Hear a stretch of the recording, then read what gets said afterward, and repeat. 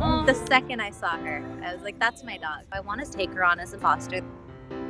The first thing we noticed was just how resilient she was. She had her jaw wired shut. She had a muzzle on, and still she was just so full of energy, so full of love. What you doing? I don't think we'll ever know what her story is. Hi, sweetheart. You give me kisses? My guess is that she was a stray and got hit by a car. Oh, I love her. I know, she's so sweet. We brought her home, and that was the first time she met Duke. As soon as they saw each other, they were all tail wags and they were happy. But we had to keep them separated because of all of her injuries. That's your friend? Who's that? Good boy. And they were always trying to play. We were just like, okay, she's gonna have to be out because they were just crying between the fence. Come on, honey, you want me to get her out? I can't. We were able to keep them separated for probably 3 days. I know. I know, sweetheart. I know, baby. He loves her so much. He does love her so much. I know, honey. She gotta stay in there today. So we're like, okay, they can hang out with each other, but they just can't play. We let her out and the cuddling ensued right away.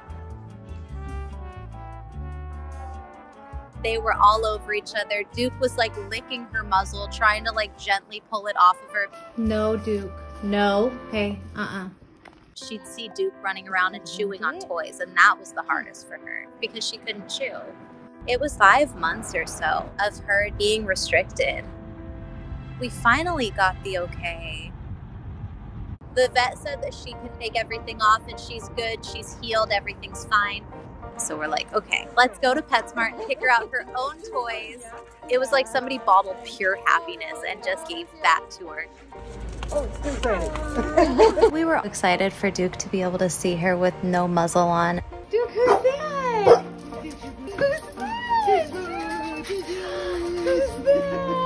I told you she was coming home. She was able to really be free and was able to be a dog. We actually got to see her personality and just see her shine.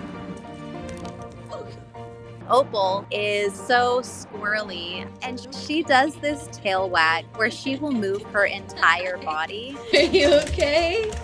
We always joke and say that she's Duke's dog. That's her buddy, that's her person. So when we started seeing how bonded they were becoming, we knew we can't separate the two of them. Hi, pretty girl. Happy adoption day, Opie! I was like, we are going to adopt her on Betty White's birthday. So we've always joked that she's our little old lady. It's okay.